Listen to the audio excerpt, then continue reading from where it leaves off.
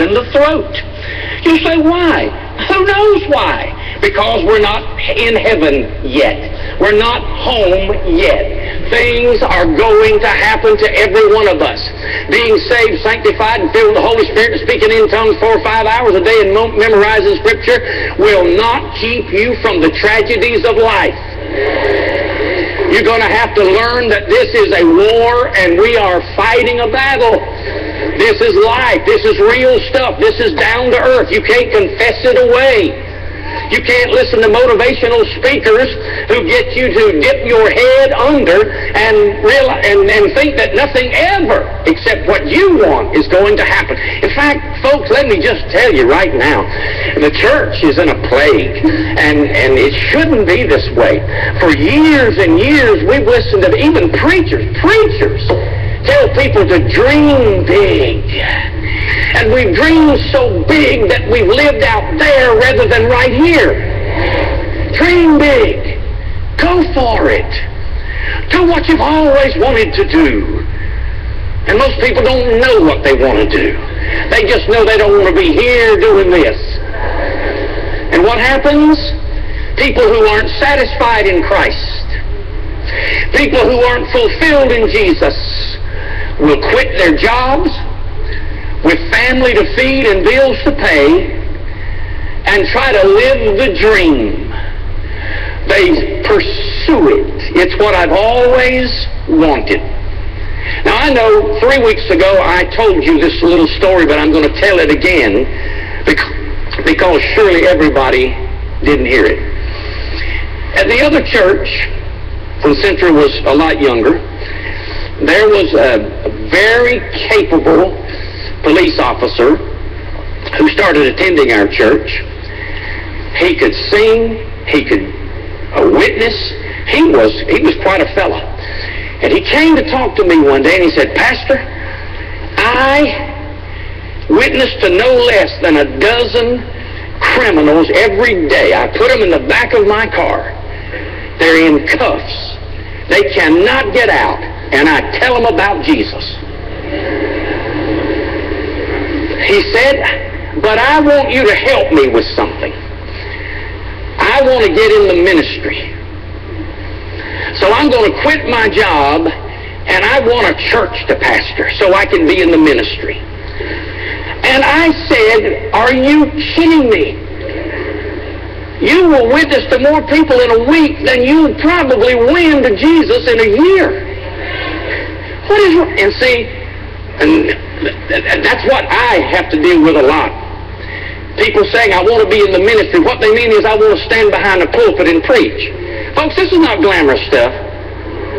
This is the cute part of it right here. No. Ministry is living out there, living with them, and letting your light shine in front of them. Ministry is walking it out, fleshing it out. Ministry is saying, my life's all to pieces too. But thank God, Jesus is going to take care of me.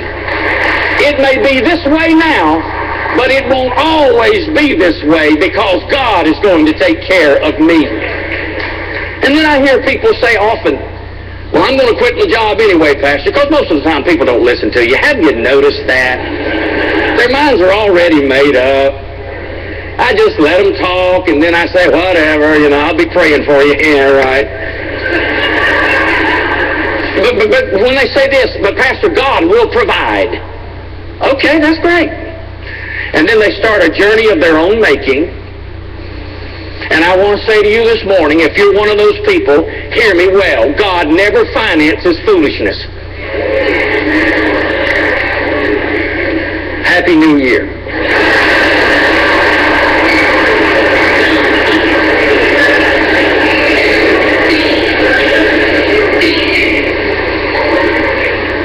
And once a person says, God told me, I'm done. There's no advice to be given. They don't need consultation. They don't need revelation. God told me. They don't even need my opinion anymore. God told me to do this. God bless you. Go do it. But then I hear, can I get some money from the church to do it? God told me to start a church, Pastor. Great. But I need for the church to support me. Really. God told me to start a church, plant a church. And I'm going to send out 500 letters and ask people to financially contribute to this. Are you kidding me? See, I don't think that way. I guess I thought I'd never say it this way. I'm from the old school. If God told you to do it, God will help you do it. And you don't need to go around with your hat in your hand saying, help me do what God has called me to do. When Sandra and I, here we go, when Sandra and I moved to Charlotte, North Carolina to begin in this church, we could not buy groceries. We could not pay bills. The money was so little that she cried about as much as she cries now. We had a new baby. We had to, and how long did we pay for Anna, Sandra? Years? That's when the hospital would let you make payments on your baby.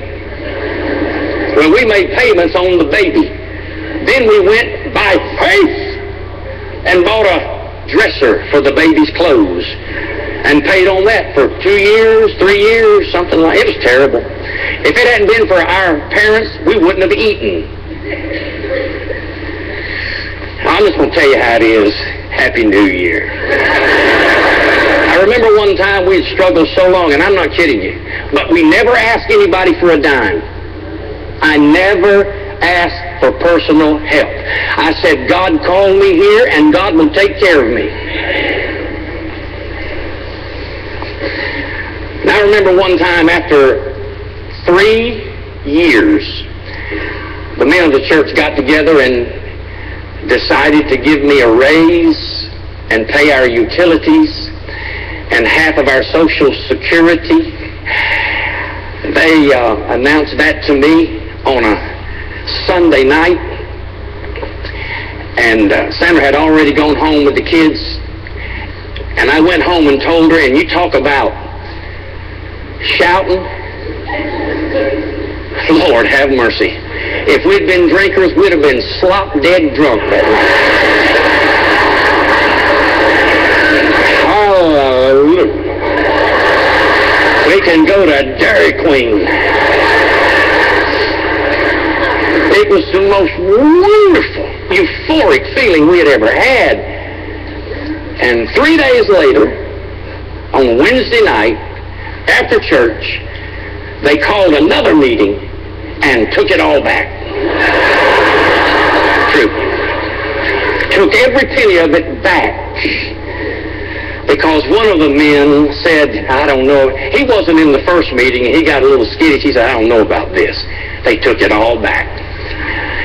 I had a choice to make. I could be bitter. I could stomp my foot and say, I don't need you. I could go around asking people for financial help. It's tough to watch your wife cry. Or I could say, God called me here. And when God calls you, God will take care of you. I never asked for help. We stayed. They're gone. Life is good. God is faithful. And I'm telling you today, if God is in it, God will take care of you.